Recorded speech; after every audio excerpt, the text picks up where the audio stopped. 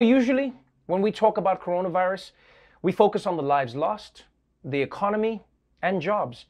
But the truth is, this pandemic is changing our world in a million different ways.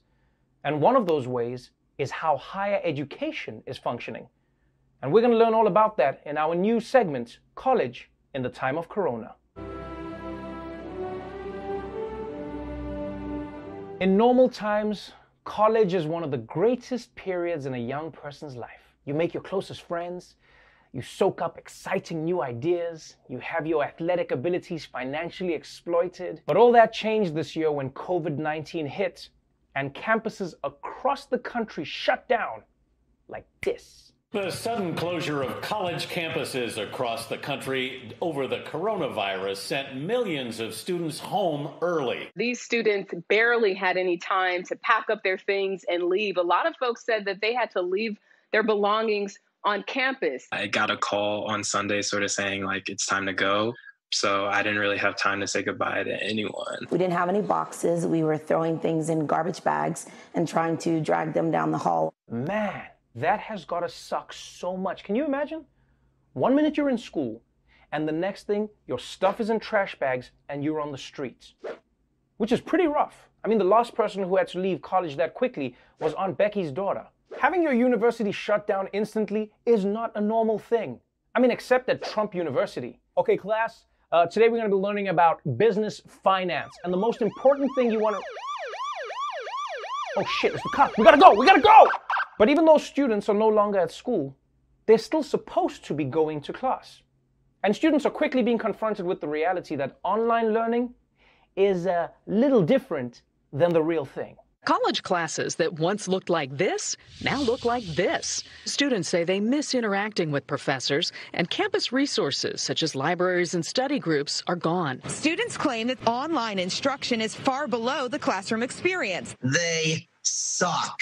Literally, they suck. We're now obligated to spend about half of our day Zooming our teachers. If you're in like a 200-person lecture and like one person forgets to mute themselves, then that's just like chaos. Some even getting Zoom bombed, in this class by a clown. During a remote learning class, the University of Miami instructor shared his screen with the students. The main page had that day's lessons, but some eagle-eyed students spotted the words, "Busty college girl," at the top of his screen. Yeah, during a college Zoom lecture, the students noticed that their lecturer, who was sharing his screen, had a tab open for busty college girl. And that is so embarrassing. I mean, who still uses the word busty?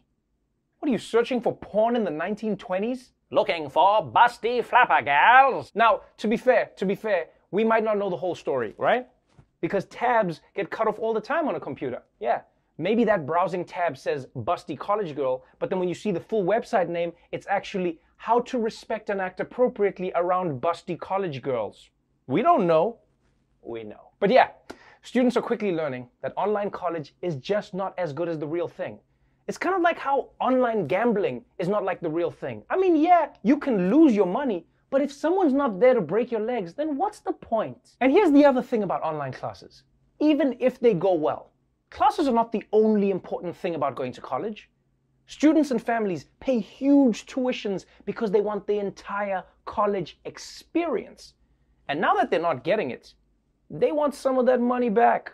Protesters are taking aim at colleges and universities. Students picketing schools, saying they're not getting what they paid for. They've filed class action lawsuits demanding partial tuition refunds. One claims online learning is subpar in practically every aspect. We have to pay $55,000 for basically the same thing you could find on a Coursera or edX for $50. I totally get why these college students want their money back. I mean, imagine paying for Yale, but instead, now you're getting University of Phoenix. It's like buying a ticket to see a movie starring Tom Cruise, and then you get there and they show one starring Ted Cruz. You gotta refund my popcorn at least. And it's so unfair that these students aren't gonna get their money back when their professors are so rich that they can even afford elbow patches for their jackets. I mean, that's not fair. And why are they protecting their elbows anyway? They're not rollerblading. So, right now, because of coronavirus, college has become much less appealing.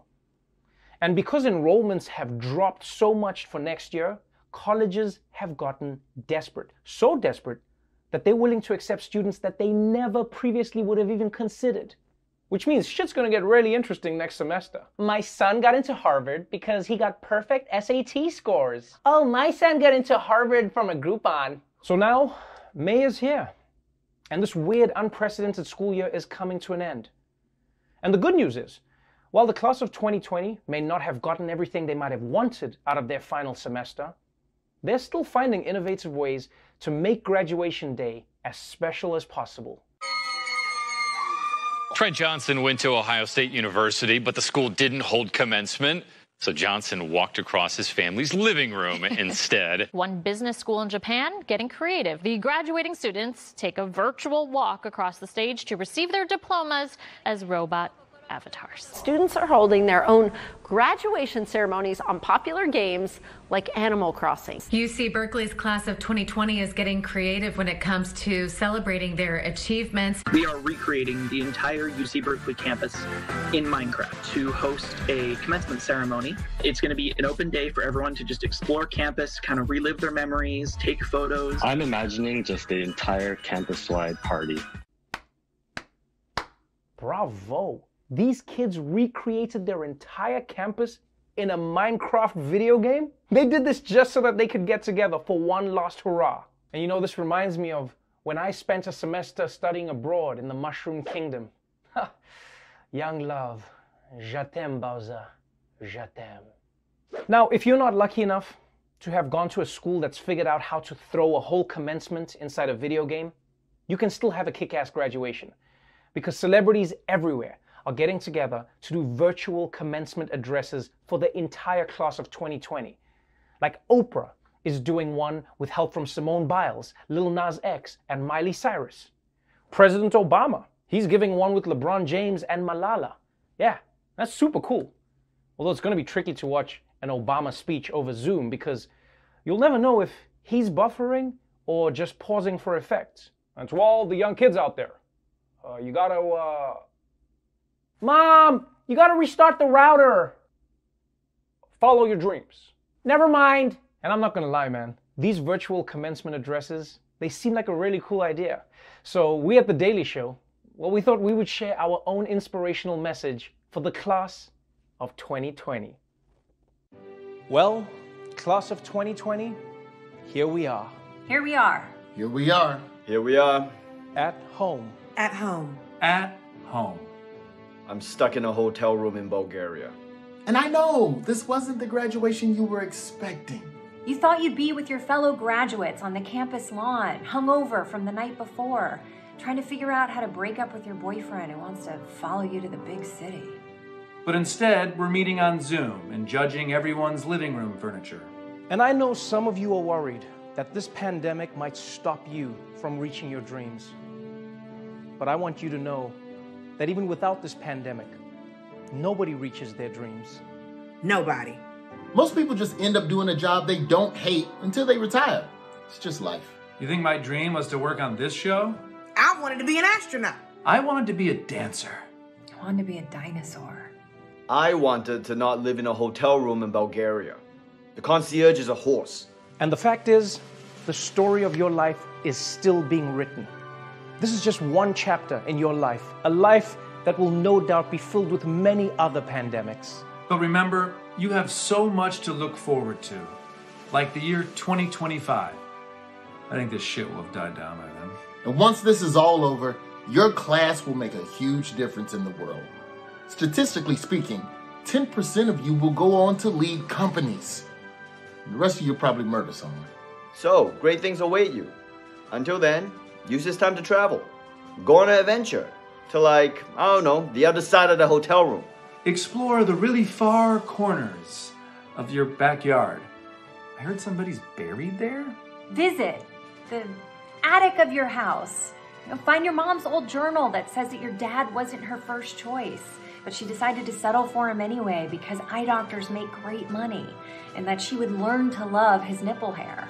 And as you go out into the world, remember all the people who touched you along the way. Because those are probably the assholes spreading this virus. Why are they going around touching everybody? Let me tell you something. If you try to touch me, I'm going to And as you move forward in life, the most important piece of advice I can give you is this. You are much stronger than you think. Just like that off-brand toilet paper you found on the dark web. Good luck. Good luck. Good luck. Good luck. Good luck. Help me get out of this hotel. For real, call the embassy.